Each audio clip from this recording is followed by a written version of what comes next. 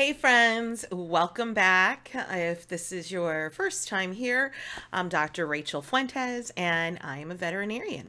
And today what I'd like to do is talk a little bit about FeLV, or Feline Leukemia Virus.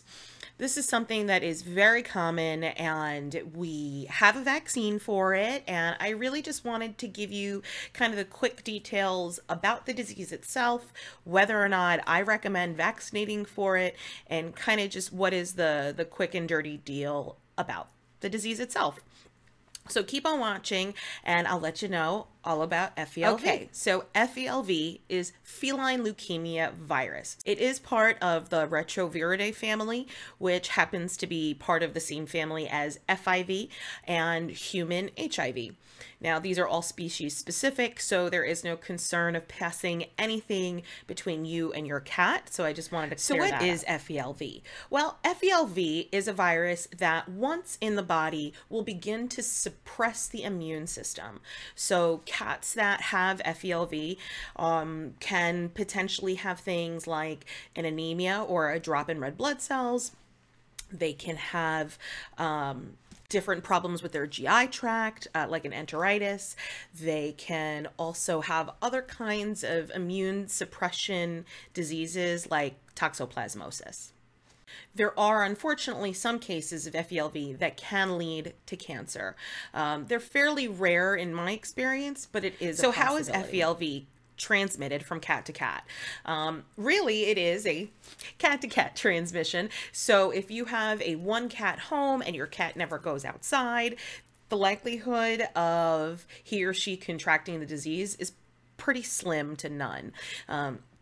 They do have to have actual direct contact, usually through saliva.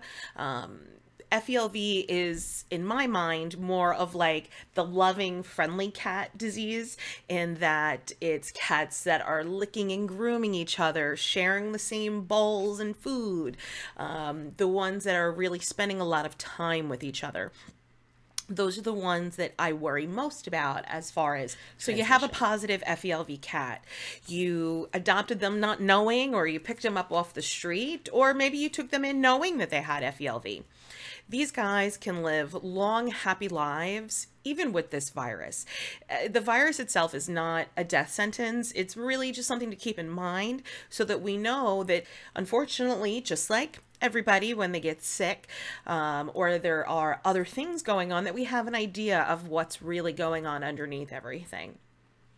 Now, if you do have an FeLV cat, then I strongly recommend that you keep them indoors. There is no good reason to let a positive cat out into the community, and then they could potentially infect other cats that may not get the kind of veterinary care, love, feeding, regular life that your cat might have. Vaccination. Is there a vaccine for feline leukemia virus? There is. And, it happens to be a pretty good vaccine. I, however, do not vaccinate all of the cats that I see. In fact, I vaccinate very few of the cats that I see. Most of the patients that I see, their cats are indoor-only cats, and for me, since they're not going to be exposed to this virus, since it is a cat-to-cat direct transmission, I tend to recommend not vaccinating. Now, if you do have a cat that goes outside, or that you think might get outside, or if you have another cat at home that has already tested positive, then I definitely would, after testing and being negative, I would at that point then recommend that vaccine. I hope that this cleared up a little bit about FeLV, or feline leukemia virus. Again, this is kind of just the quick and dirty information. Obviously, if you have any questions, you can always drop them down below. You can hit me up on Facebook or Instagram, which I'll link as well. Always talk to your family veterinarian if you have more questions that are specific to you and your pets. And I can't wait to see you guys on this next episode. Bye.